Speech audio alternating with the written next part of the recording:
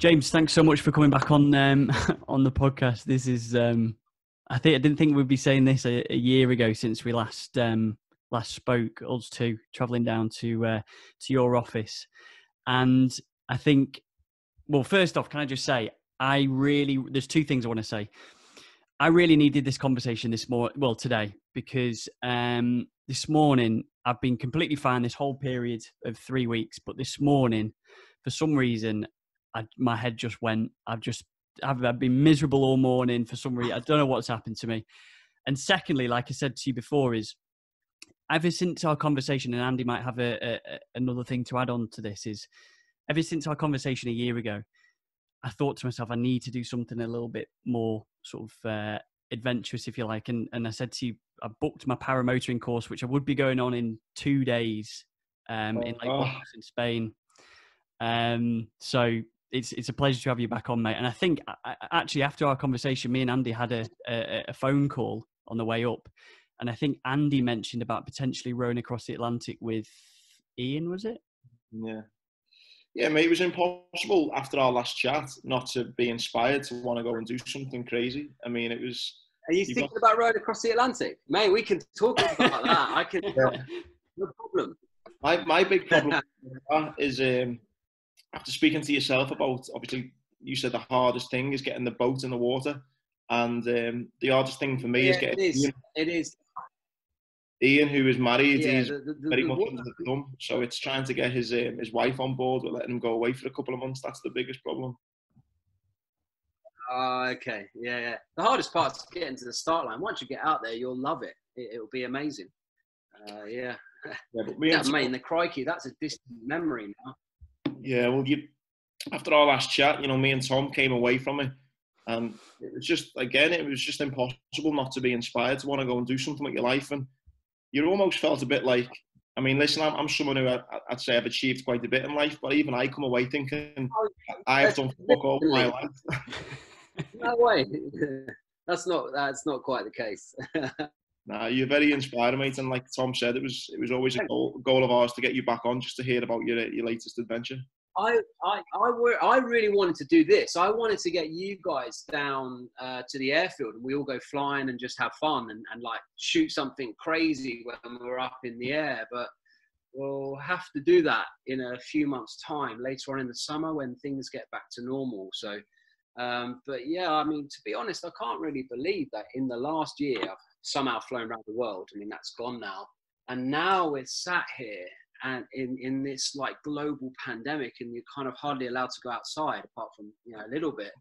And if we had thought that we had been in this position a year ago, I'd say no way, you can't even make it up. But you just don't know what's around the corner, do you? And I heard someone the other day say, I mean, it was a little bit morbid, but they were like, if you died tomorrow of COVID, and hopefully that's not too sensitive for people, would you be happy with the life that you've led and the things that you've managed to achieve? And I thought, shit, that's actually a really good point. And yeah, you don't think that we never would have known that we'd be in this position, and all these unfortunate people have passed away, and it's affected a lot of people. I've seen loads of people online who I went to school with on Facebook, and their brothers and sisters have died. It's bad, but yeah, hopefully it'll sort itself out soon. Just before we hit record, you were talking, obviously you're writing your book now, and I mentioned, I mean, what an incredible time it is to write a book, because you don't have fear of missing out of anything, really, do you? No. I mean, like, to be honest, even if there was no lockdown, I'd still have to be disciplined to be here and writing the book anyway. So, and I'm currently writing about, we never got a chance to talk about this when we were together, I don't think, but I'm now writing, I've just finished writing about the pedalo across the Atlantic Ocean. And I'm now writing about the Amazon jungle. That's why the story of the coffee, what I mentioned to you a second ago, came up, and I was saying it to Andy. But yeah, just kind of got to get my head down really and get this book written. So regardless of whether I can go out or not, I'd still be here anyway. So And are you I think it's about your own games, or have you got a writer? No, I'm writing it myself. I say writing it myself. I'm physically writing it myself, and then I send the words that I've written to an editor. She'll go through it and tidy it up a little bit. She doesn't really rewrite it, to be honest. She'll just say, that's crap, take that out, or this is quite interesting, go into more detail on that. And that's kind of how it works, really. I didn't, like, the last book that I wrote that myself, and I wanted to do this one myself as well. So, yeah. What about yourself? Did you write yours as well? You wrote yours yourself, didn't you? No. There was no way. I was my B in English wasn't going to be good enough to write a book. So I had one of my best friends.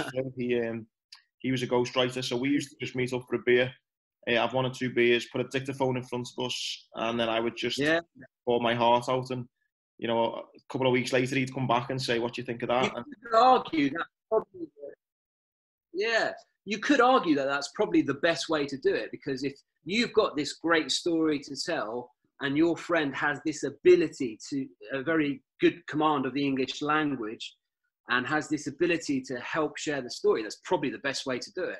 And it's also similar to what your editor was doing, though, because I would say something and there was part of the story I didn't think were that important, and then he would say, "Oh, tell me more about that."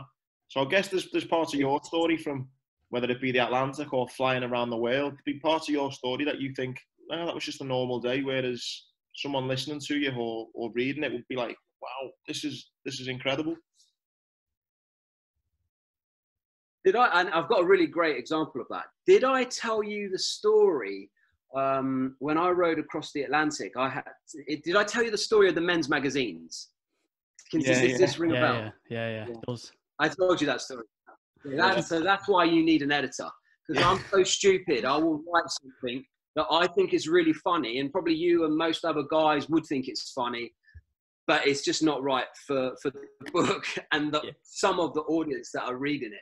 So that's when an editor is like worth their weight in gold. I remember when I wrote down a page full of bullet points that I thought might be interesting things for my story. And I don't even know if you know this, Tom, but I was once on a game show on ITV called Red or Black that was hosted by Anton Deck. Yeah, you mentioned this, yeah. And you got to win £1 million. I was kind of writing down, thinking I've been on Red or Black, that'll be an interesting story. And Phil was like, it's just a game show. It's just a stupid game show on a Saturday night. No one really cared. But again, I was thinking that might be a cool story, but didn't even make the book. So that's quality. James, I've got quite a few more.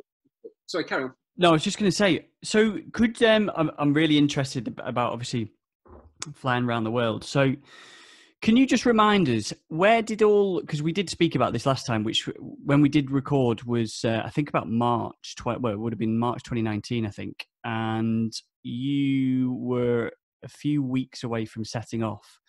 Just remind people who haven't listened to that first episode how this whole flying around the world in the gyrocopter happened. Okay. Well, I was coming off the back of a lot of things that hadn't gone my way. I've been rescued in the Indian Ocean when the boat rolled over. I then went and pedaled across the Atlantic, but that actually didn't have a particularly good ending because the guy that I took across was unwell as well. I then tried to row a boat around the coast of Great Britain as a solo rower, and that's quite difficult. It's quite technical, and that didn't work out. So I was coming off the back of 3 things that hadn't really gone my way. I was pretty down and fed up.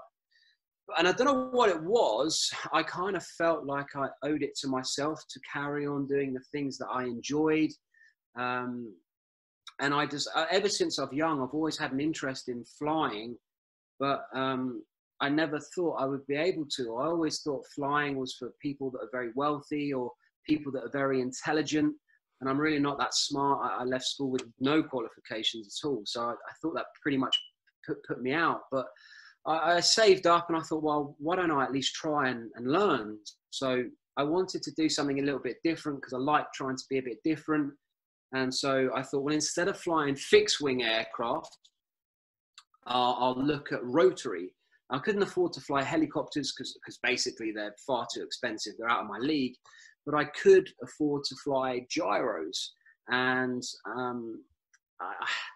thought, well, you know what, I'm just going to learn how to fly and sort of see how that goes. And then my instructor, I picked it up really well, and I passed my test in like 42 hours, so like the minimum amount of time. But where I used to race motorbikes, I guess I still had a sense of balance and coordination, so I was quite lucky I picked it up.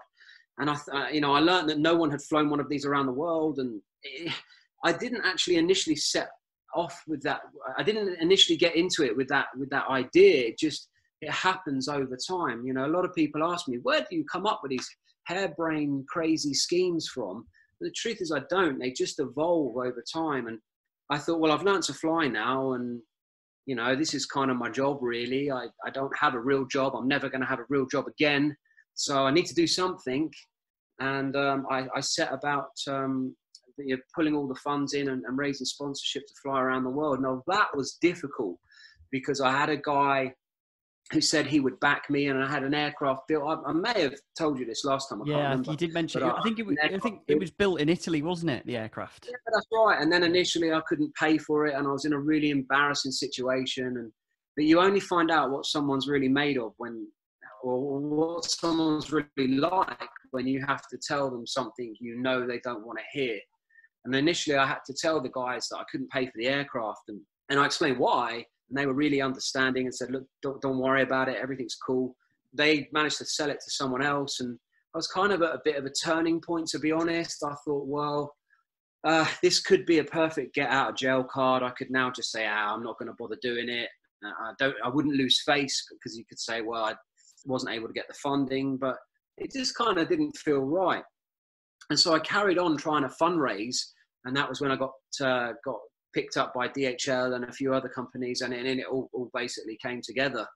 So getting to the start line that was the hardest thing I've ever been somehow able to do. But then all of a sudden, when I got to the start line, or getting close to it, and I was supposed to leave in October the year before, sorry, but I wasn't ready. And I remember that when I met up with you guys last year, I was in this period of feeling really nervous. I was really anxious, and I got to the start line. It was going to happen, but then the reality kicked in. And I thought, shit, I've probably bitten off a bit more than I can chew here, because it isn't with the Atlantic. You don't need to be a particularly good rower.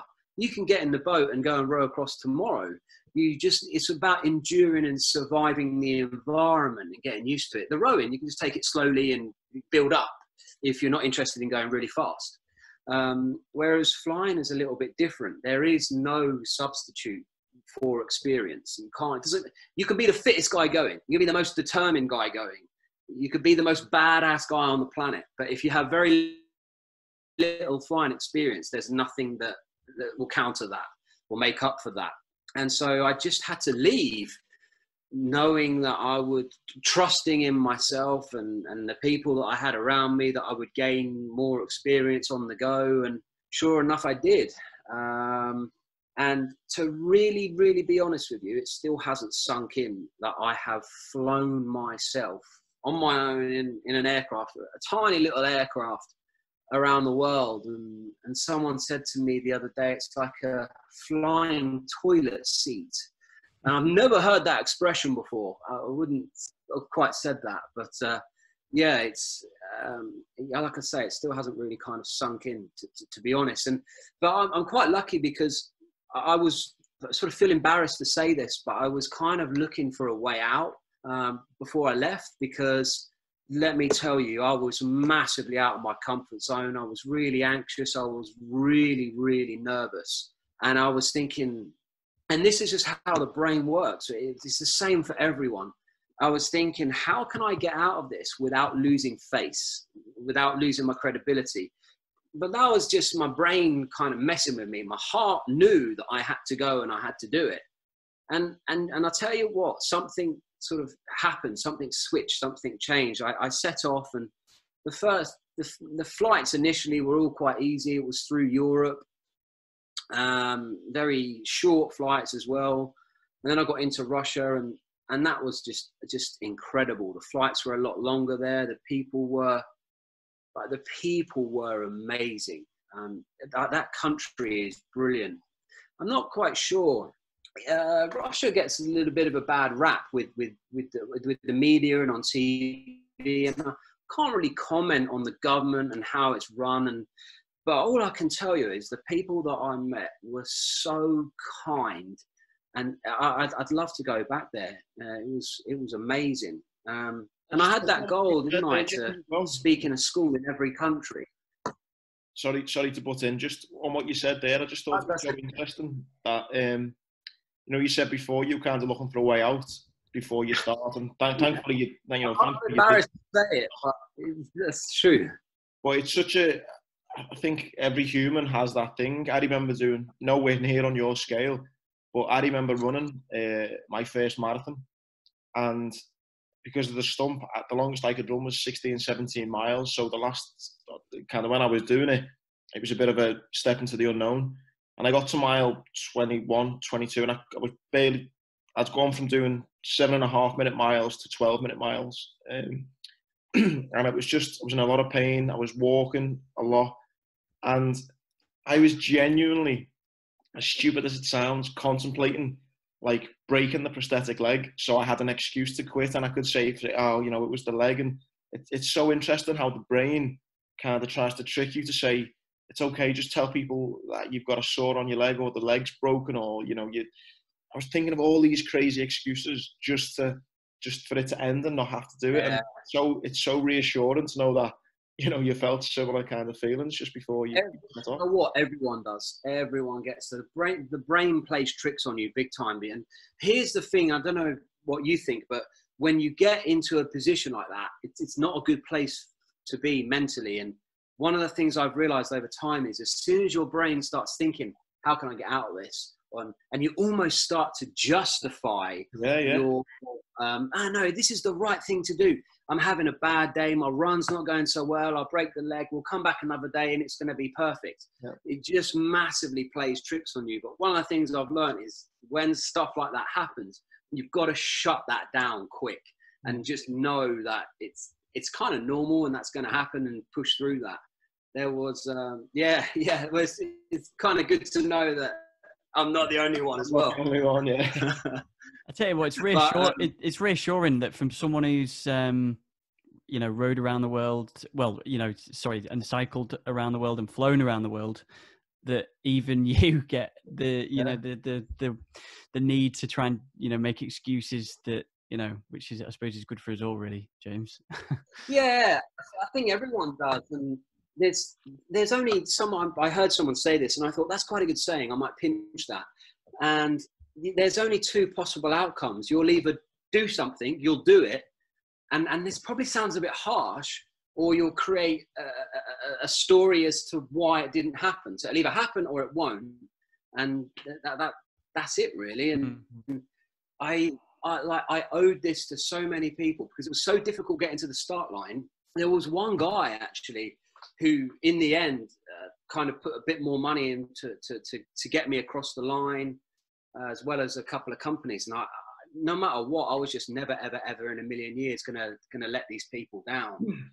And something happened, as I got into the flying, my confidence built, and in the end, I kind of loved it. And when I got to America, because I'd flown directly across Russia, I needed to fly a certain amount of miles, otherwise I wouldn't be able to set the record that I wanted to set. It's like when I cycled around the world, you have to do a certain amount of miles basically. And so because I got to America quite a direct way, straight across Russia, if I'd have gone straight across the country, I would have arrived back in the UK short of mileage. So I flew through every single state, and it was just amazing. But I had a bit of a time limit because I needed to get back across the North Atlantic. And the way that you do that is to fly up into northern Canada. I flew to a place called Iqaluit. It's like in the middle of nowhere. You can only fly in. There is no roads or train or public transport. You can just fly in. And then I had to fly to Greenland, and then to Iceland, and then to the Faroe Islands, and then to Scotland and back down. So I was racing through America, flying huge days, like doing 10, 11, 12-hour days of flying. And it doesn't sound like much, but you're running on adrenaline when you're flying this little aircraft. You can't afford to make a mistake. And the best way to describe it is like when you first learned to drive a car, your first ever lesson, you came home and you were so tired and exhausted because your senses are heightened, it's a new thing, and you're just like massively mentally drained. It was like that every day. And where I was driving in a car on the motorway for 10 hours a day is bad enough, mate. Never mind flying. Exactly. So and then as you know, the opposite to adrenaline is just a complete crash. And I would get into a hotel or wherever I was staying in the evening, and I would just be exhausted. And you've got things to do. You have to process the footage from that day, because I was trying to make as many YouTube videos and share the journey as I could. So, it was just me editing the videos, getting them up that night. And then was the internet any good? Then I had to go and get some food. And when I first set off to fly around the world, every evening in Europe, I was going for a run. I was really active. I was like, yes, this is great. And by later on in the trip, all that just went straight out the window. And I ended up being a bit of a slob, really. I just sat for 6 months in an aircraft and just flew the thing like a maniac every day, as fast as I could to where I wanted to get, so I could get all the rest of my jobs done that evening and then just go to sleep and then repeat. And the cumulative fatigue after a while really, really caught up with me. I was really exhausted. And I was quite lucky. I had a good flight sort of handling company that were helping me doing my tracking and getting various permissions and things. And he was saying to me, you got to slow down. You're pushing too hard. You're going to have an accident, and I don't want that to happen.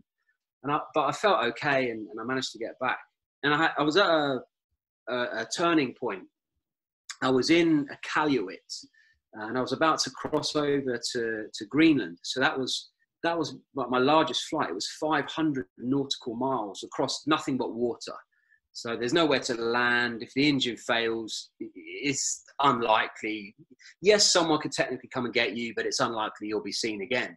The water's very cold as well. But you put that out the back of your mind. You have to have a mindset that engine is never, ever, ever going to stop. And luckily it didn't. But the morning I left to fly to Greenland, I remember my flight handler ringing me up saying, listen, we haven't quite got some of the paperwork back. I don't know whether we should go or not. But there was only one weather window. Had I stayed there, I would have been stuck there. It was just one day of clear weather. And I remember saying to him, I've got to go. We've got to go. And he said, yeah, I agree. Just go and see what happens. So I flew to Greenland with technically just literally turning up. And I was quite nervous when I arrived. And when I actually touched down in Nuuk, which is the capital of Greenland, all they wanted to do, I kid you not, all they wanted to do was buy me a beer. And that was it. Because they looked at this aircraft and were like, shit, you have just flown that from Iqaluit to here and around the world? You've almost finished? Oh my goodness. And that was a real turning point for me. If I hadn't have left that day, I probably, because it was coming to the end of the summer season. So the weather changes drastically up in that northern hemisphere. So I needed to get back before the winter came in. And then everything came kind of good after that. I did something crazy. Do you want to know about it? Yeah.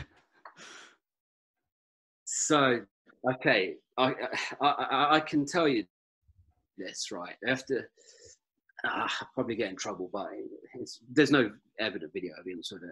So I was flying down the coast of San Francisco, and you're allowed to fly around the Golden Gate Bridge and Alcatraz, and it was a beautiful day. Okay, the sun was shining. There was no real wind. There was no real other traffic around, so there was no other aircraft buzzing around. And I flew over Alcatraz, and then I turned around and came back, and I just had the Golden Gate Bridge in front of me. And I was looking at it, and I was umming and ahhing. Do I go over it? Do I go under it? Now, the Golden Gate Bridge, I'm telling you, is massive. The clearance between the water and the bridge is huge. And I thought to myself, it was like it happened in slow motion. I was looking at it and I thought, I'm never going to be here again. I'm never, ever going to be here again. I'm never going to get this opportunity again. And I thought, well, sometimes it's better to say sorry than it is to ask. And so I turned the transponder off so no one could see me on the radar. I could just say it was a technical problem. And I came down level with the deck, with the bridge, and my eyes are fixed on the bridge because I'm looking to see if there's any ropes coming down for maintenance. Also underneath the Golden Gate Bridge, they now have suicide nets. So there can be stuff there, and I didn't want to fly into that. So I was like, my eyes were fixed on the bridge, and I could see there was nothing there. And I just went straight under and came out the other side. And I was like, wow, I was buzzing. My heart rate was pounding. And I thought, you know what? And I got it all on camera as well. But I've never actually shared the footage publicly. If that was me, I'd be having it everywhere. The problem that I've got is it's a grey area, right? Because helicopters are allowed to fly under the bridge, and I sort of sit somewhere in the middle of being I'm not a helicopter, but I'm a rotary aircraft. So I thought, well, I won't share that imagery in case I don't want my actions to then penalize other pilots around. So I just kind of did it for my own thing. And I thought, well, whenever I do go back to San Francisco, maybe in years and years and years to come, if I ever have kids or I'm there with someone else, I can say, hey, I flew under that. I can say, there's the picture. There's the first date story. Or when you get someone back to your place, maybe just show them on the laptop. That's a good time. Good time to show them. Yeah.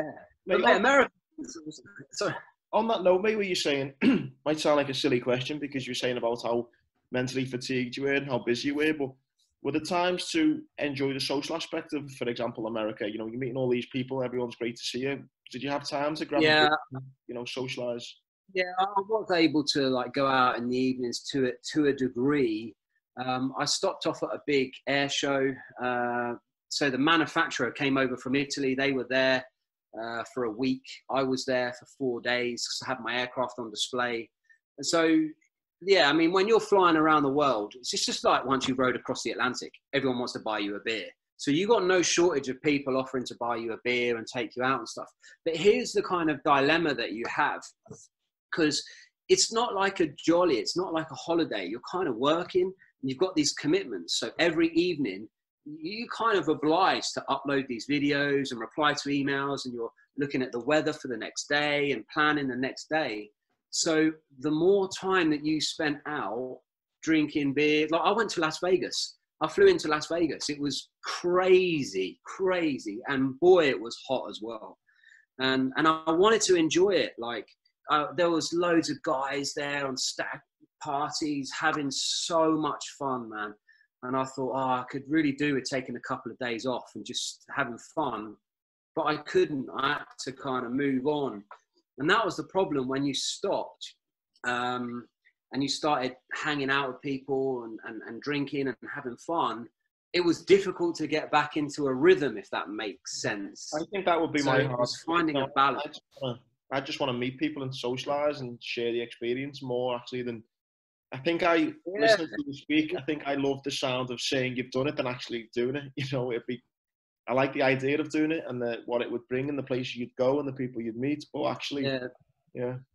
The actual reality of doing it was the actual flying from A to B was relatively easy. I ended up, in the end, certainly going through America, I was flying to relax because I didn't have to do anything. I would get up in the air. And it's, without going into too much technical detail, you've got a chart plotter, you know exactly where you're going. It's like a sat nav for the sky. I didn't really need to talk to any air traffic controllers because I wasn't going through controlled airspace. So that made it easier. And in the end, right, when I flew back across the Atlantic, I was listening to podcasts and stuff on my headset. because there's no one to talk to. So when you cross the Atlantic, you're completely out of radio range. So you can relay to airliners, but to be honest, they don't really want to talk to you, and there's nothing really to say. So when I flew from Iqaluit to Greenland, which was the first part, and then from Greenland to Iceland, I was listening to Elon Musk's audiobook. And it took my mind off the drone of the engine, because going back to talking about the mind plays tricks on you. So you're sat there and all you can hear is this. So you get to hear what the engine sort of sounds like. And if there's one little bit that changes, you're like, that didn't sound right. And then you're kind of like, your mind plays tricks on you. You're expecting, is the engine going to stop over water? What do I do? And it never did. And in the end, I thought, well, why am I worrying? There's no point in worrying about something I have no control over. If the bloody engine stops, then maybe it's my time to go, and that's just life. So I started listening to audiobooks, mate, and it was a brilliant way of killing the time, and it took my mind off it. So I listened to Elon Musk, and I listened to that bloke, David Goggins, who's a bit of a nutter. Yeah, he is. He's crazy. I was listening to some of his stuff as I was flying along, and that really kind of helped. Can I just add, James? Oh, sorry. You know, I think I mentioned it last time, but when you alluded to it earlier about just trying to get through America as quick as you can, and if you've ever watched Long Way Down with Ewan McGregor and Charlie Baldwin, when they were going through Africa, they said that I think they even had an argument between each other, that they were so annoyed that they're just rushing through this country just to meet a deadline. Did you ever feel that, like, you just like, I wish we could just slow this down so that I can enjoy the 52 states of America, you know, and enjoy going through this rather than just trying to reach a deadline? Yes, absolutely, I did. But the problem that I had was I wanted to get around the world in one continuous journey. I didn't want to break it up over years. And so with the small aircraft that I was flying, it was I can't really fly in the winter, in bad weather, when it's really, really cold. So I only had I basically had 6 months to get around the world. And if I wasn't able to get around the world in that 6 months, then the whole thing would probably have to be split over 2 years, which I didn't really want to do. So that's the only reason I flew quite quickly. And you know what? You've kind of hit the nail on the head. That was exactly the same when I cycled around the world. I was meeting all these, in really weird situations, I was meeting people in the street as I was cycling, and getting all these opportunities that I didn't expect, but you can't really take advantage of them because you're trying to hit a schedule. And this is the thing, when you take money from a sponsor, you're working, you have to stick to a schedule because they're trying to promote you and do certain things with it. They're asking, like, for example, DHL, I flew into Cincinnati International, which is a massive international airport. It's like Heathrow. And of course, they wanted to know when I was going to be there. And it's very difficult giving people ETAs and stuff. So you're flying like a maniac trying to get somewhere quickly so you can get ahead of schedule and know that you're going to be somewhere, because you're committed to it, because you've taken money off these people. So you have to deliver on the expectations that you promised. The best way to do all these things, if you ever had the opportunity to do it, is probably just self-fund it and just enjoy it. And it can be exactly what you want it to be, as fast or as slow as you want. But I couldn't self-fund it because I didn't have the money to do it. So the only way I was going to do it was to seek all the funding and get sponsorship. When you say that, James, I remember, sorry, Tom, I remember nowhere near on this scale, but I remember going to climb Snowdon with a good friend of mine. He was also, he used to be in the parachute regiment. And we'd done it a few times together, and we turned up one. It was a lovely summer's day. Weather was amazing. And we kind of said, right, how long do you think it'll take us to get up and down it? I don't know, I think we said 3 or 4 hours or something, whatever it was, or a couple of hours. I can't remember now. But we basically ran up this bloody mountain and then back down again. And that was it. And it was only as we were coming down, we were nearly at the bottom, we kind of stopped for a little drink, and you thought, what was the point in doing that? Like, we haven't even, we're in this amazing, beautiful landscape, you know, highest point in Wales, some amazing views. And you think, didn't really, like, you know, people travel all over the country to come and climb Snowdon, taking the views. Imagine I've gone for a run around the streets or something for a few hours. And then from that moment on, I've never kind of pushed myself to get it done quick. I always try and take it in, and that's what I can imagine. I mean, then like you say, you have the responsibility of sponsors, etc., like that, and it becomes even less so.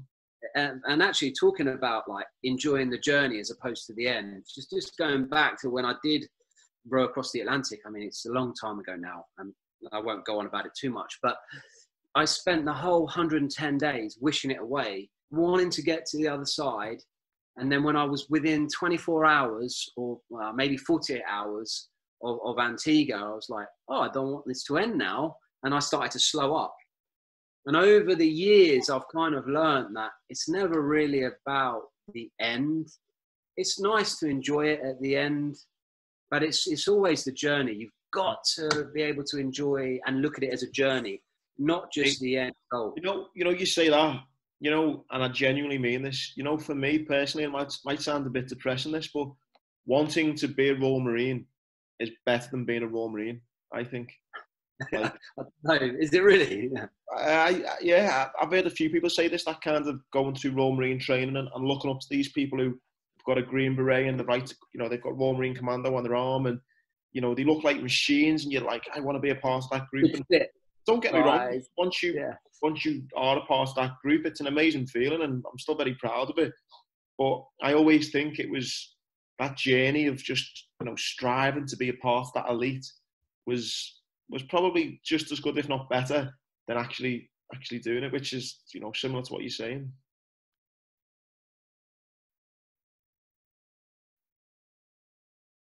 Getting there. Yeah, absolutely. It's the same. Yeah, now sorry, mate. Sorry. It's the same. I mean, with what's going on now, you know, it's like now is such a good time for people to stop and think, you know, whether this is good or bad, but stop and think about like what we are doing, you know, as people, and you know, in trying to enjoy that journey, you know, rather than just finishing, you know, trying to head for the finish line, because like both of you two, I'm probably as guilty as wanting to, you know, whether it's financial goals or anything like that, just reach a certain target as quick as possible and then forget about what's happened, you know, the time before. So it's such a good point, you know. I think everyone suffers from that. I think that people will, with this whole lockdown now, everyone's kind of so eager for it all to be over. Do you think once it's over, people will be thinking, wish we could just have another week of lockdown? 100%. Yeah, no, I guarantee it. Yeah, I guarantee it. And this is probably what will happen. And I hope this doesn't sound harsh, but you'll have two types of people right now. The people that just go, okay, and accept it. And then actually they're quite smart because they find ways to adapt.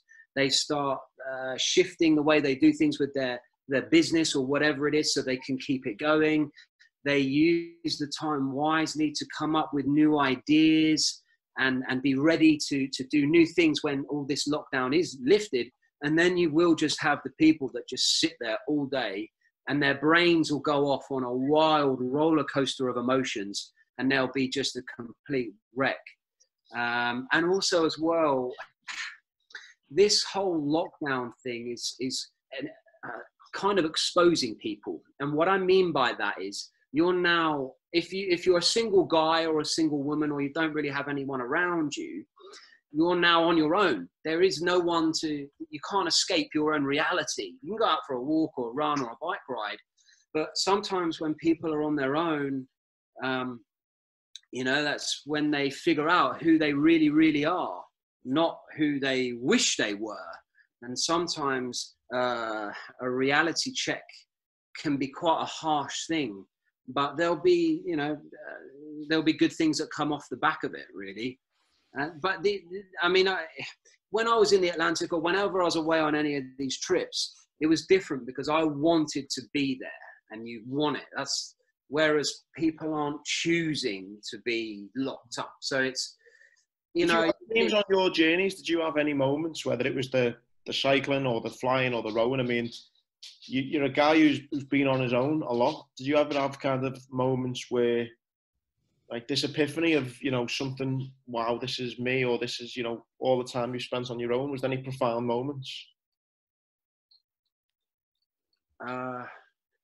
I missed my parents because they're my good friends, actually. I'm quite close to them. And I missed some of my friends.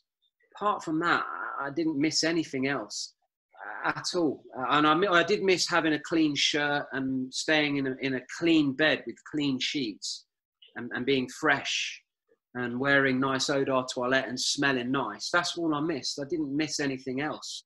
It's really simple things that you miss, for me anyway. But it's different because it's not like I was... Yeah, no, the reason I asked is I think that people, I done a Q&A yesterday actually with someone, and she basically said any advice from lockdown, and I just kind of said to people not to be so hard on yourself, because I think a lot of people are thinking within this lockdown that they're going to come up with this new me and this new way of life, and hopefully there are some positive things, but I think people think that this time on their own there's going to be this huge reset button and something miraculous is going to happen. There's going to be this profound moment. But that's why I was keen to ask you, you know, if you ever had one of those moments, because sometimes there's not one of those moments, is there? Yeah, that is a good point. I was so focused on what I wanted to achieve that I didn't really have any kind of moments like that, to be honest. So no, I mean, I was okay. I'm kind of quite used to my own company. Really, yeah. I know exactly what I'm going to do after this is all done. Is that I can imagine myself in a year's time. Yeah, well, yeah, fucking do right. But in in a year's time from this, we'll all be crazily busy. We'll forget about all of this, and I'll think back to the time. Like, I'll have a really shit, long, busy day, and I'll think, God, what would I do to have that? Be back in April with nothing on the calendar whatsoever. And but yeah, this is a bit like the analogy that we were talking about, enjoying the journey. Right now, everyone is in lockdown, and all they want to do is get out of it. And then when it comes, they'll be like, "Oh yeah, it wasn't that bad at all." And then you'll be wishing you're back in it to have a day off. That's what will happen. I follow a girl on Instagram. Her name's Lydia, and she does this. She's like a health and well-being kind of coach, and she done a great post the other day, and I thought it was so true. And she said, you know, stop saying that you're bored. You know, bored is such a negative word anyway. Start looking at it as you've got this time now to put your phone down, get off bloody YouTube, and get off social media, and just reflect on you and how you are, and you know, your own well-being and your own mindset, and just sit and, you know, relax. Don't say you're bored just because life's not 100 miles an hour. And that word's got a connotation of just being upset and miserable, hasn't it? Being bored. So kind of use this time to think, you know what, just the time to slow down.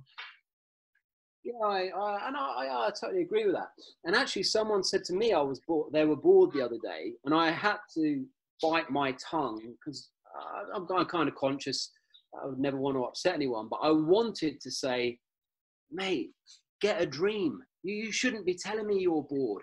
You should be telling me you're so busy working on this, and this, because that's what you want to do. And I said, well, you know, I'm sat here writing a book. I'm doing this. I've got a new website going up, and I'm planning my time. Why aren't you doing the same? But then I had to stop myself saying that, because everyone is different, and he's a plodder. He just plods along. So he's never going to be that super motivated guy who's like, right, next. And everyone's different, aren't they? You know? Well, yeah, you're totally right in what you say. And what I think is really interesting is, obviously, me and you work in a similar type of line with the public speaking, but Tom obviously had an interesting podcast, and that's how we got to know each other. And I think there are certain types of people who, whether it's for a job like me and you, or Tom as a hobby, kind of invest themselves in people, and getting to know interesting stories, and getting to, you know, allow themselves to be inspired and motivated, and hearing interesting stories. So I think three of us are similar in that mindset in our normal life. And I think what this lockdown has done, I'm hoping, is open people's eyes to see that you can also get to know these types of people and see this type of living. Because let you say your friend there, a plodder, some people are in the 9 till 5. They come home, they've got kids to look after, they've got whatever, and they don't really have time to invest into looking into James Ketchell's life and James Ketchell's challenges or Tom Wickstead's podcast, and it's just a normal life for them. So it's not that maybe I think they don't want to, it's just I think they can't. And I'm hoping that this lockdown can have, you know, an impact on people where they've maybe got a glimpse of maybe this podcast or hear about your story or think, why don't I, you know, check this guy out? And it comes back to then you're a product of your surroundings. And I'm hoping that people can see that there is another way to live your life rather than just plod along in your 9 till 5. You just hit the nail on the head with something you just said there. You are who you hang around with, and you're right. It's just if you're around other people that kind of got some get up and go, that usually does rub off on that person as well. So, yeah. Well, that was one of the big reasons with wanting to do the podcast with Tom. I knew if I was doing the podcast on my own, you know, it's just if someone cancelled on you, or I had child-minding issues and it got cancelled till the next day, you suddenly then, it doesn't really matter. Whereas if you do with someone who's committed and motivated like Tom is, and it holds you to account, it's that bit of a rocket. And you can, and then you bounce off each other. Yeah. And it makes it far more successful rather than just. I think you need to be far more disciplined doing something on your own, you know, because you've got to push yourself. Whereas if you team up with someone with similar mindset and they can push you, it's a recipe for success. Yeah, mate, I totally agree. Totally agree. Yeah, that accountability partner thing's so important. Like for, you know, not just podcasting, but in you know, in everything. And that's why I suppose people who are really into exercise team, you know, people team up with, or sorry, not people who are really into exercise, people who are struggling with exercise. A lot of the time, team up with people, don't they, to get that accountability? And I know, Andy, you're a big that saying that you always say, you know, if you surround yourself with 9 idiots, don't be surprised if you become the 10th. Yeah. Which is become the 10th. Yeah, so true. It is, yeah. James, can I ask? So one thing that have you got... Go on, mate. Go on, you go. Oh, sorry, slight delay there. I was going to say, have you read a fantastic book by Napoleon Hill called Think and Grow Rich? Yeah, he talks about putting a mastermind group together, and that's quite a big thing. And you know, getting a group of people together, like-minded people, to sort of hold each other accountable and to kind of push each other, and that's quite a useful thing, actually. Yeah. I think that book was written about early 1900s. I think it was a long time ago that book was written. But what I wanted to ask you, James, was one thing that struck me when I was thinking about our conversation today is when you were going to go, if my memory serves me right, initially you were going to go through obviously through Europe, but then through parts of India and then Singapore and Philippines and that way round the world. But obviously that changed due to visa issues, etc. How on earth did you find in the middle of, say, Outer Mongolia or Kazakhstan, places to land and actually fuel and places to stay? And the language barrier as well. That wasn't too bad, because I had a flight logistics support team that helped.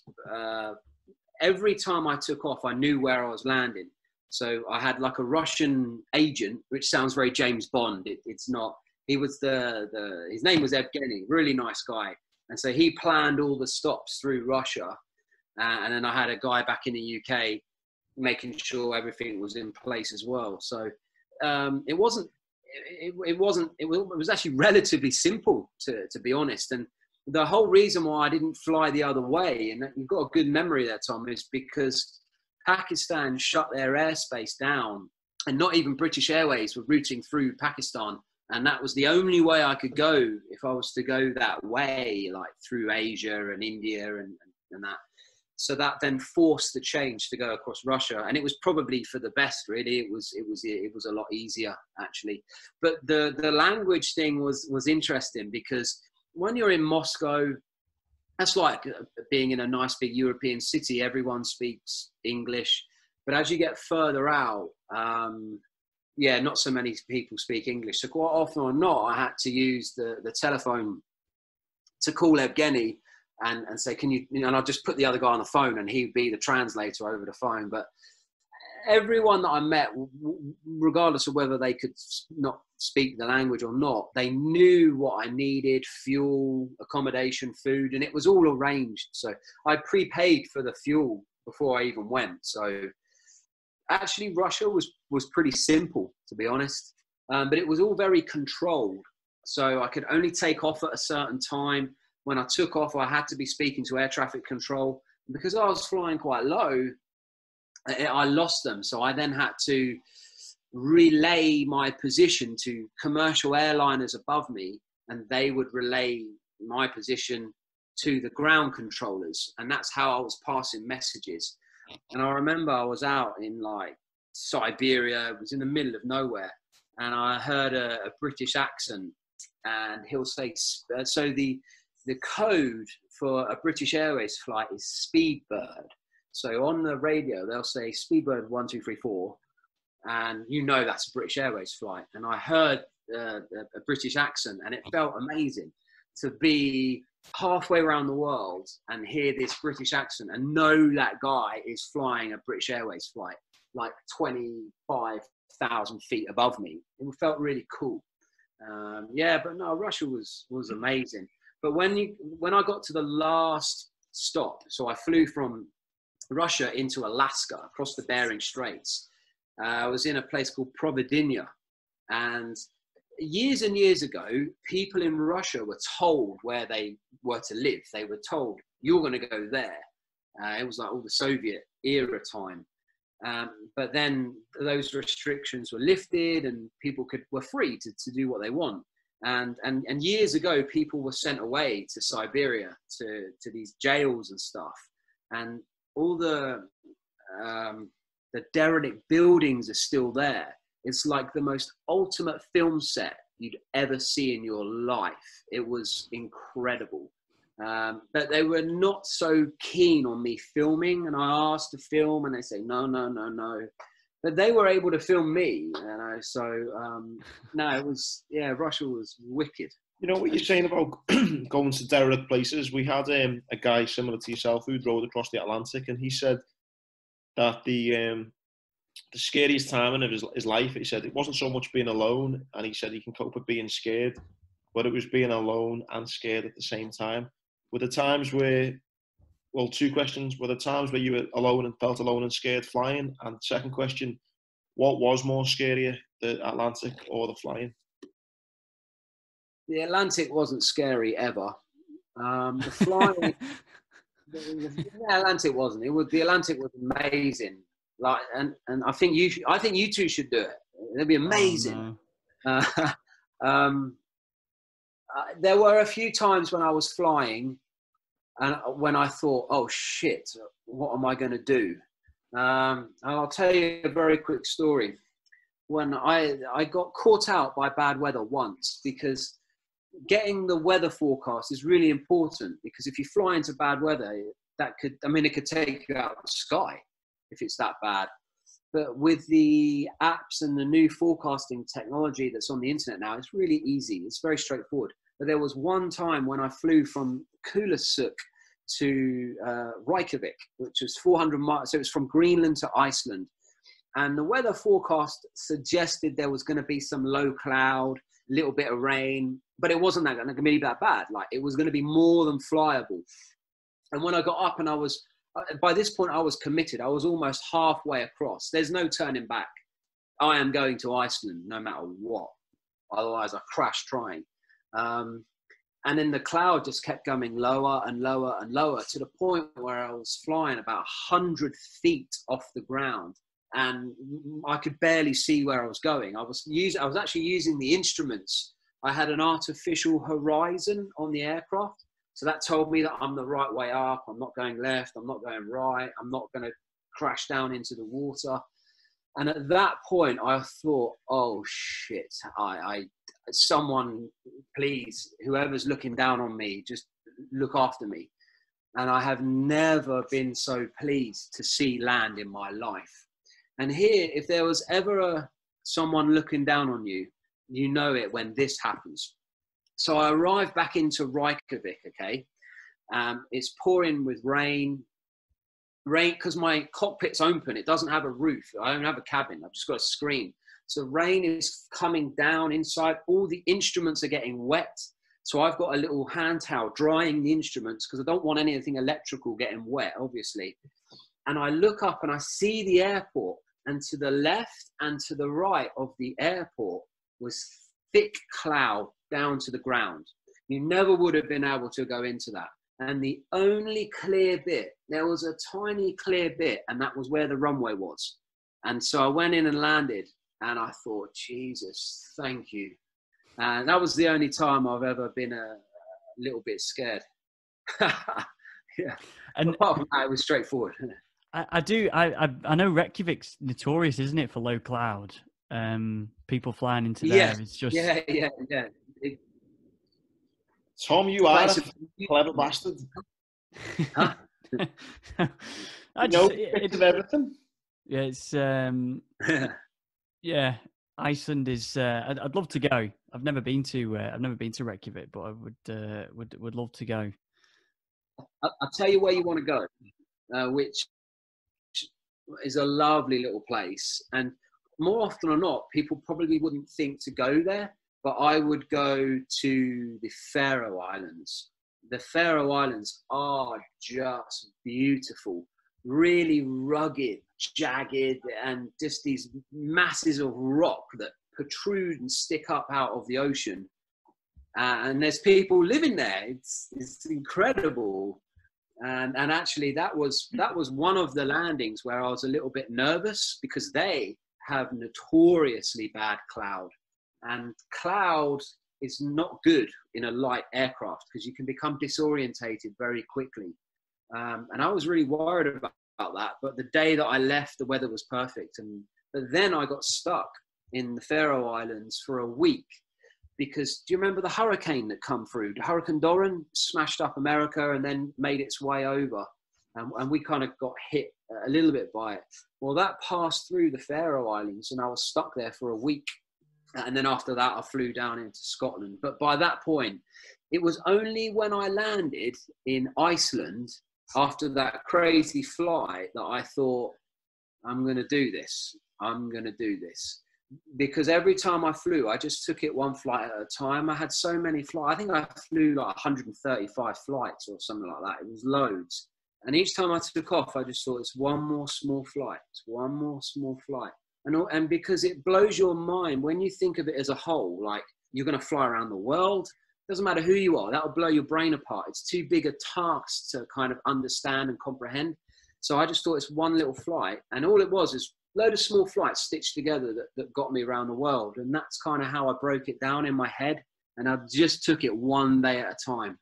And it wasn't until I started coming back across the North Atlantic that I thought, wow, I'm going to really do this. Yeah. Hey, have you ever thought about opening up a travel company? You're probably one of the most travelled men I've ever met, certainly. You know, you must know travel advice, travel tips, places to go, most beautiful places, most picturesque places, best beer to get. You should do. Yeah, I could probably do it right, couldn't I? I'd quite like to, and I've done a little bit in this in the past. I would quite like to do a little bit of like private stuff, you know, taking a very, very small group of people away.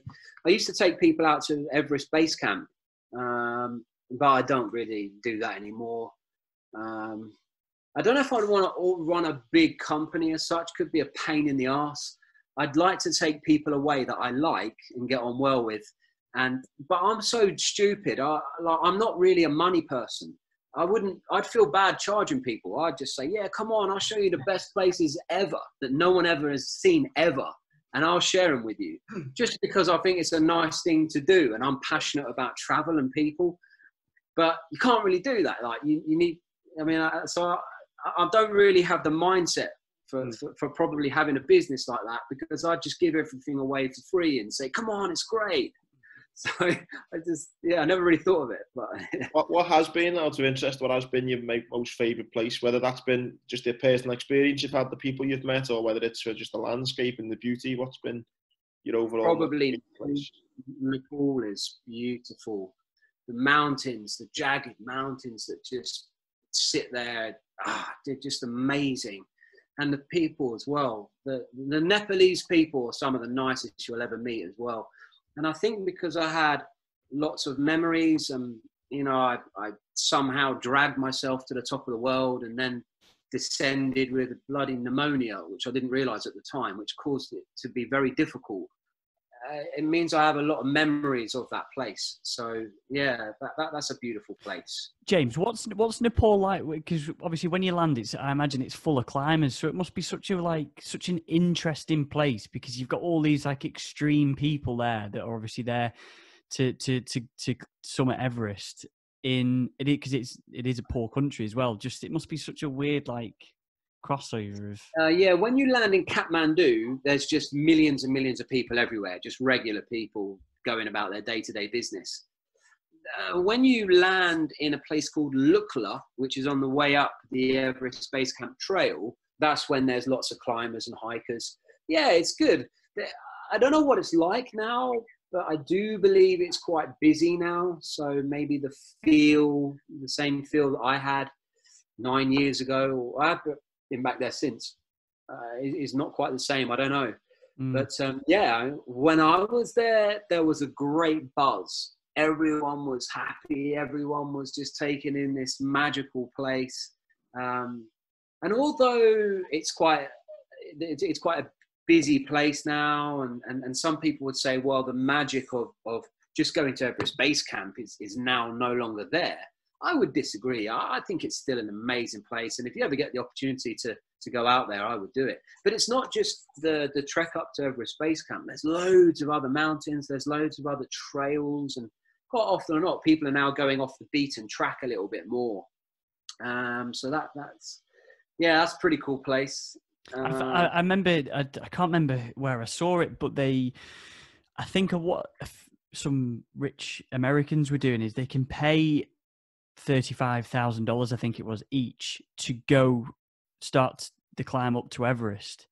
And this guy was on his way up there, who was a professional climber. I can't remember. I saw it on a documentary, and they just paid to walk up this, obviously, Everest, and he was getting so frustrated because there was loads of these people that had just paid an obscene amount of money to start to try and climb it, but then had to come down straight away because they just weren't fit enough. And yeah, it can happen. Yeah, which so yeah, I suppose it is getting commercialized, isn't it? But yeah, now there's two separate things. There's trekking to Everest Base Camp, and then there's actually trying to climb the entire mountain to get to the top.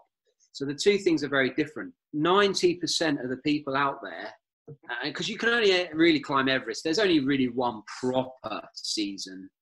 And so really 90% of the people out there are just walking to base camp or just trekking. It's only a very small percentage that are actually going to the top, and that will be probably through the spring climbing season. But it's busy out there, yeah.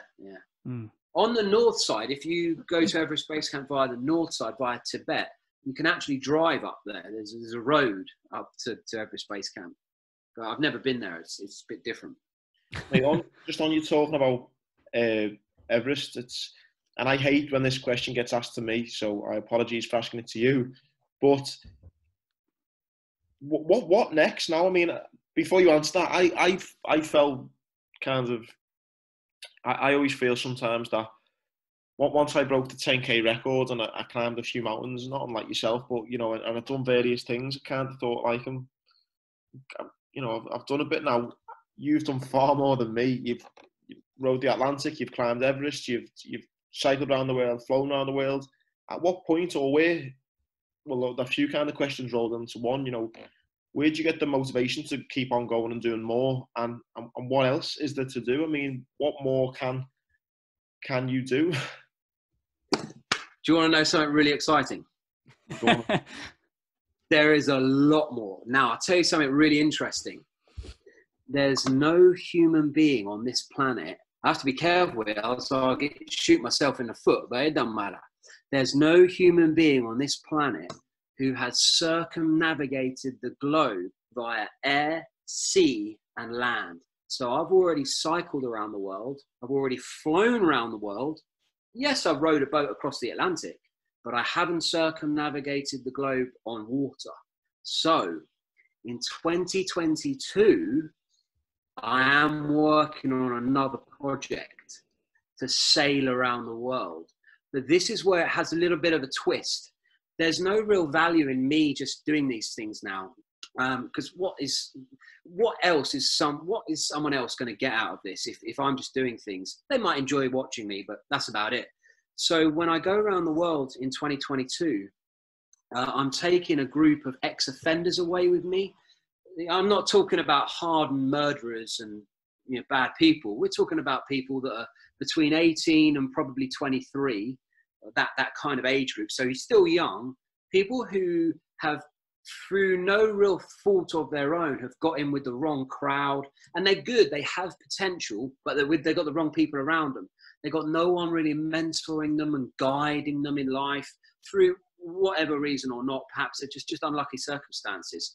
And so I'm going to work with an organization to identify these young people, and I'm going to bring them on board the boat, and we're going to sail it around the world in stages. There'll be about 7 stages. It will be continuous, as in I won't come home until I've sailed around the world. And for each stage, there'll be 3 to 4 guys and women that will come onto the boat, and they will sail it and they'll become part of the team. And the idea is that this project gives them something to look forward to, become a part of, give them a sense of belonging that they perhaps wouldn't ordinarily have.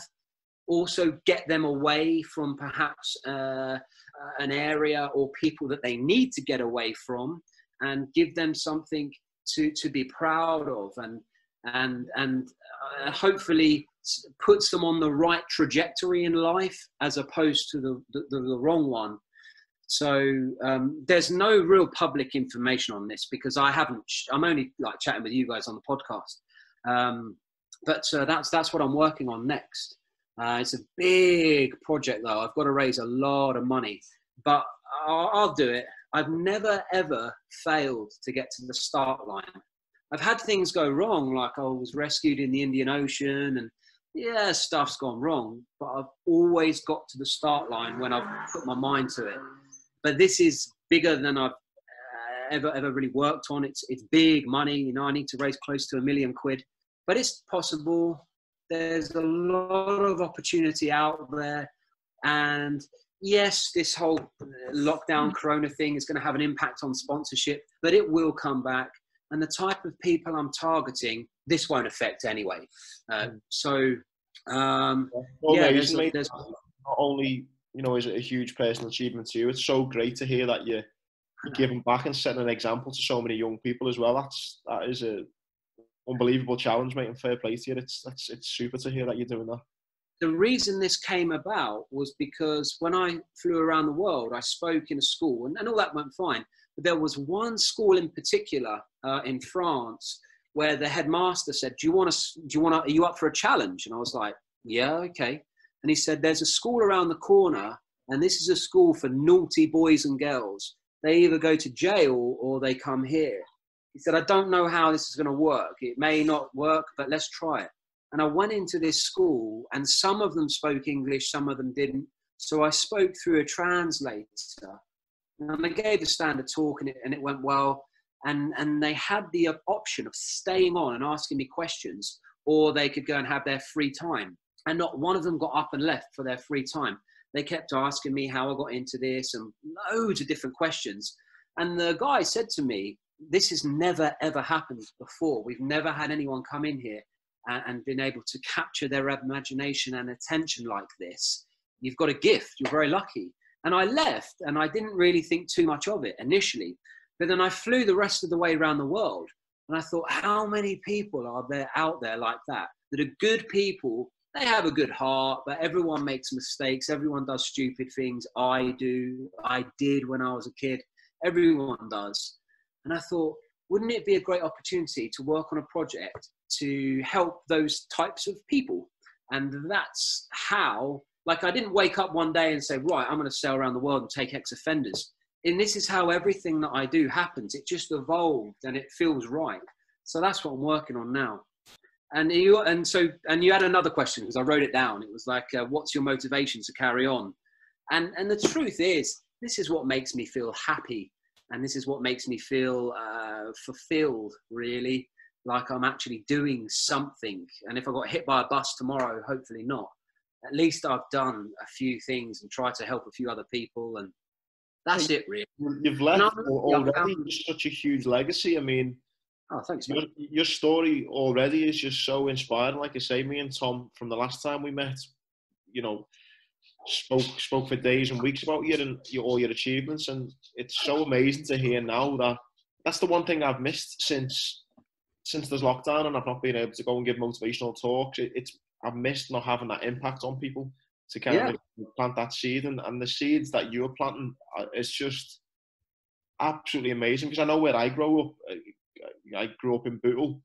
Again, I think it's one of the most deprived areas in the UK, and for sure we didn't have anyone like you coming in saying, look guys, you know, you can get out of Bootle, you can go and sail across the world if you want to. So mate, it's amazing to hear your plans for 2022. Oh, thanks, mate. Yeah, hopefully it'll be good. It's not going to be easy. I think this project is probably going to be the biggest headache I've ever had, but I know it's going to be worth doing. I just got a gut feeling. We need to, when all this stuff lifts, we need to get you and Tom down to go flying, because I made a commitment when we caught up in person to do that. Yeah. And now, in another year or the following year, hopefully you'll still be going, and we'll have more content to talk about with the next project. What an incredible thing is what to be either between 18 and 23 and have that opportunity to go around, like, on one of those stages, James. Like, what an incredible thing. Like, if whoever gets the opportunity to do that, is. That's what I thought. I'm not I'm not going out there finding these people yet. What I'm going to do is I've got a couple of conversations going with some of my sort of existing sponsors and people that I know. Once I've got funding in place, I'm already doing the research. I've got my eye on a couple of different boats that I want to try and buy for the project. And once I've got the funding in place to buy that boat or a boat, and at that point, I will then go out and engage with these people, and I'll find them. They're probably all going to be from the UK, to be honest, because it's too difficult to start getting kids from South America and Australia and stuff. They'll all be from the UK, but they'll sail different legs around the world, basically. And also what I'll do is I'll put them all through their RYA, which is the Royal Yachting Association. I'll put them all through their sailing courses. So they'll come out of it with a qualified sailor with quite a lot of experience. And one of the things that I'm quite excited about is one of my sponsors is a company called Barrett Homes, which you all probably all know well. And they do quite a lot of stuff with ex-offenders. So I'm kind of hoping in an ideal world, these people will come on board the project. They'll have a great time. Maybe it'll work for some of them. Maybe it won't for some of them. I don't know. But for the ones that do come away feeling like they've really got something out of it, there'll be an opportunity for them to go into work and pick up some work with some of the sponsors that have backed the project, because they've already proved that they've got what it takes. They've got determination, commitment, the ability to see something through, all the things that they need, because they've had to have demonstrated those things to have been selected to sail around the world. And then hopefully they'll be able to slide into a job with one of my sponsors, whether it be DHL or Barrett Homes, or both companies do take on ex-offenders and give people a chance. That would be the idea. Because someone said to me the other day, well, this is a really great idea. I like what you're doing. But what happens at the end? And that's when I said to them, well, this is what, in an ideal world, what will happen at the end is they'll go off and work for some of the partners that back the project. Or they'll go off and do their own thing. But the most important thing is they go the right way. Yeah, they've just had their eyes opened into something that they would never have had before. And that in itself is worth its weight in gold. The mindset and their view on life. And they'll have that sense of, wow, maybe I can do more than I thought. even if it only works for a few of them, it will be worth it. In a roundabout way, you said something at the very start, which was how I feel about listening to what you're about to do. And when you said flying around the world, it's an expensive kind of thing, hobby to have a helicopter and stuff. And I remember growing up where I grew up, no one even mentioned a skiing holiday. Like, skiing was just not learning to ski and going on holiday to France or to Switzerland or Italy. It just was a no-go. I didn't even know it was a thing that people from where I lived could go skiing. I joined the Marines, and now I'm a competent skier. I've skied all over the world now.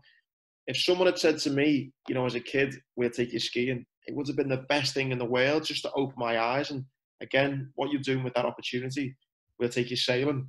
It's that times 100, you know what I mean? And that's why it's so important to open people's eyes who normally, the types of people you're talking about and that age group, who, like you say, might have just got involved in the wrong thing just because of circumstance. You just don't know. To open their eyes is huge, because you don't know what you don't know, do you? Do you know what I mean? And it's that amazing Absolutely. thing. You could really change someone's life. Yeah, hopefully we'll have some fun along the way as well. Hey, can I just ask, because we're at a perfect sort of like insight into what you go through for a project. So obviously it's the 10th of April now, 2020, and hopefully, obviously, I know you haven't made this public, so I don't want to, maybe spoil some things that you shouldn't talk about. But so what does that look? And you have mentioned it a second ago of getting sponsorship and that sort of thing. So this project now about sailing around the world, what happens for the next 2 years? Is it just a drive to try and find as many sponsors? Because I suppose money solves a lot of problems for you in terms of buying a boat. Like, what does the next 2 years look like then in terms of a timeline? Yeah, that's a very good question. So the next 2 years, the main thing is to start getting some funding on board. But because I'm looking for such a large amount of funding, I have to have already done a lot of research when I go to these people, because they're going to ask a shitload of different questions. So I have to have a pretty thorough budget already worked out to what I think this is going to cost. I have to have a plan of how it's going to look for the young people that I'm bringing on board the boat, a plan for them. There's also many different routing options as well. So I need to look at the different routing options. I need to look at the different time of year to go around. I also then need to look at how are we going to maximize it. Are we going to try and put it all out and just on YouTube, or are we going to try and go out and pitch for a broadcaster to come on board? But then there's complications around sponsors, logos being showed, and all sorts of difficult things with that. And then I need to start doing some training in it myself, because I can sail. I've sailed across the Atlantic as well, but nowhere near enough experience to take some people away at the moment. So I need to get some other people around me who can help me bring my game up a lot. I'll need to find somewhere to put the damn thing, whether it's down in Southampton or Portsmouth, wherever it is. And then I need to have put together a really nice sort of business plan. You can't just, when you're trying to work on a project like this, you can't just flick through a one-page PDF document to the CEO of a company to say, can you put £500,000 into this project? We're going to sail around the world and help some kids. So once I've finished writing the book, everything I do will be geared around this. And it will be mainly, a lot of it will be mainly trying to get funding in place. You are right. If a guy came along now and said, I love this, I'll underwrite the whole lot, here's £1 million, there's still be a lot of work to do. But the hardest part would be ticked. Yeah. So that's really, it's research, trying to acquire the right bits, getting the funding in place. And also as well, I wanted to take some younger people, but then for insurance purposes, well, you can't, because if they're 18, that ruled out taking any purposes. You start taking minors who are under 18, it overcomplicates things. You'd want to be able to buy them a beer as well when you stopped off, so you'd need to go over the game. Exactly, we do, yeah. Yeah. So yeah, it's no different to any other person running a business, to be honest. It's your life. You're constantly thinking, who can I speak to? How can I do that? And that's it. I mean, like for instance, next week, I've got a meeting with a charity, a sailing charity, to discuss this project. And so, yeah, it's just, the honest reality is a lot of the next 2 years will just be, in some ways, quite exciting because it's like research, but it will just literally be sat here at this desk, emailing that person. Is that person going to sponsor X amount of money? If they are, great. Can I send you an invoice? Are you going to pay it? Because just someone agreeing to give you money, it doesn't really mean much until it's in the bank. I mean, time and time again, I've had people lined up, and then for whatever reason, the money don't turn up, and then you don't hear from them again, and it's quite hard. But I suppose everyone will be doing it if it wasn't, you know. That organisation bit for me, I don't know if you're the same. You mentioned about just sat there doing emails, but you know, it's boring after a while. But to be honest, I actually quite enjoy it. It's like when I was organising, when I got married last June, so obviously the day was brilliant. I wouldn't say, but the organisation before and like the planning and things like that, I quite enjoy. I'm surprised you didn't enjoy that. I don't mind it, but I'd rather be out doing. Yeah. But the good thing is, with this next project, I'm factoring in a salary to bring 1 or 2 people on board the project full time that can help with all that stuff, basically. So it's not just me on my own. I'll have someone kind of helping me with the admin side of things. Because I actually would like to spend my time out there being with people and doing it, but you can't always do the things that you love to do. You have to do things that you don't like to do as well in order to do the things that you do like to do. So it's just one of those things. Yeah. We'll have to get you down for that as well. I'll keep you updated. Oh yeah, definitely, mate. Yeah, 100%. And I don't know if there's any more things to add, but what I will just say is, mate, I think when you were flying around the world, your aim was to inspire 1 million kids, wasn't it? If I remember correctly. It was, yeah.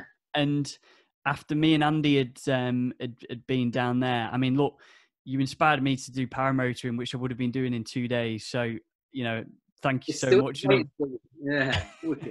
And obviously Andy, you know, potentially rowing with Ian, who we got blown up with. So, mate, you've got a really. You had is Ian the guy who's already rowed the Atlantic twice? No, that was another movie. Oh, okay. Yeah. Has Ian already rowed the Atlantic then? No. Okay, so the two of you are up for doing it together? Yeah. That's the plan. Okay, you heard it here first. And he's going to row the Atlantic. That's fantastic. Going on what Tom's saying as well, mate. It's not only have you no doubt inspired more than 1 million kids, but me and Tom are really inspired. And again, you've massively inspired me as well to give back more as well. I think that idea that you've got with the you know, young people in a couple of years' time, is that in itself really inspired. And I think one thing I spoke about yesterday to a friend was about things you've learned during lockdown. And one thing I want to try and do more of is one thing everyone's learned during lockdown is loneliness is not a nice thing. You know, a lot of people out there are lonely right now, and I definitely want to try and do more for maybe old generations when the time is right, you know, to combat loneliness, because it's a horrible thing being alone and not speaking to anyone. And again, it's just having, you know, putting actions into what we're going through now and the things that we're learning. And loneliness has been a big thing that's kind of impacted me. And listening to you, mate, and giving back in that sense of, you know, helping people in whatever way you can, it is so inspiring to hear. And it's kind of reinforced my kind of need of wanting to do something for people. So, and I'm sure people listening to it, mate, will get that as well. So massive thanks again. No worries, man. I always really enjoy chatting with you guys. We always chat for ages as well. We've been like an hour and a half. And this is like a thing that we've sort of thrown together online. If we were in person, it would be... next time we catch up, it's going to have to be for a beer, and I can hear some X-rated stories if you're travelling, I think. Hey, I've got loads of X-rated stories for you. He's got a new channel. James, just before we go, I put something on Instagram, and I think a few people had a few questions. So let me just quickly pull this up 1 second. Right. So, best and worst place you visited when flying around the world? Oh, that's really hard because I can't label a place the worst. Otherwise, it just doesn't feel right. There was no worst place. There were places. It was all amazing. Russia was the best. Russia was crazy, but so was America. We won't go with worst, but let's go with the most standard. And what I was used to would probably be like Europe. Europe was nice, but the flying, it's fairly straightforward. But Russia and America, and coming back across Greenland was the best. Just amazing. Yeah, that's quite a hard one. It is, yeah. What was the weirdest thing you saw from the air? Weirdest thing I saw from the air, I saw loads of. It's not really weird. I saw a lot of fantastic wildlife. I saw big brown bears in Siberia. They're only on one day though. I flew over whales, as in huge whales. Wow. That was amazing. Okay. So I'm flying down the coast of California. Actually, it's a little bit further north. I think I was in Oregon. And there was all these guys in these beach buggies, right? So these guys thought they had these really cool boys' toys, like big old quad type things, dune buggies, and they're racing along on the sand, yeah? But I saw them, and I was flying very, very low level. And I came up almost level with them, as in, like I was very low, only maybe 10 feet off the deck, off the ground. And I just came flying past them, waving at them as I went past. So that was pretty cool. And trying to think of the most unusual things that I saw. I saw lots of interesting patterns over some of the fields and things when I flew across the great sort of plains in America. That was quite interesting. But for a lot of the trip, I flew quite low because it was a bit more exciting. I could see a bit more, and you get more of a sense of speed that you're traveling. When you fly high up, it's just like looking on Google Maps, to be honest. You may as well just open Google Maps up and have a look. Yeah. And then, did you ever question your aircraft ability to get you home? No, the aircraft was incredible. So you have to have the mindset. Now, some people would say, well, that's a little bit silly. But you have to have this mindset that the engine's never going to stop. Because as soon as you think that there's a chance that it could, it plays tricks on your mind. The only problem I had with my aircraft was a puncture. I got a puncture on the front wheel in Poland. And so I had to sort that out. That was a bit of a pain, actually, because I couldn't get the punch. It was a bank holiday, and I couldn't get the puncture repaired in Poland. And it sounds really crazy. And like, you had to do that just to get your puncture repaired. But I flew from Warsaw to Milan just to swap out a wheel and tire, and then came back on a commercial flight, that is. Yeah. Then I came back to swap out the tire and then carried on. So that was the only thing that happened. That aircraft never missed a beat. It was, sometimes in life when you think maybe that was meant to be, I guess maybe it was meant to be. Yeah. I saw on the vlogs that you were doing, which were excellent, by the way, is I think it was in the US. You nearly got caught in a thunderstorm, and you were flying with someone else. Yeah. We had to land. So basically, what actually happened was we were only like 10 miles from our finished destination for that day. We were crossing into the Canadian border from Alaska, and in front of us, the cloud had started to drop and thicken up and become quite dark, and it was raining. And then a big bolt of lightning struck down in front. So we thought, we can't carry on into that. So we're going to have to turn back round. But as we turned back round, it all closed in behind us. So we had no choice but to land on a road. And this was crazy. Luckily, the road was like in the middle of nowhere. So there was no busy cars going up and down. It's not like landing on the M25. And so we landed on this road, and then we taxied into a truck stop.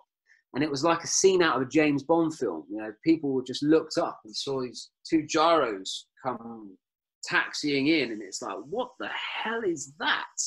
That was quite interesting. Yeah. And did you have to take off from that same, obviously from the same road you landed on? Yeah. Took off.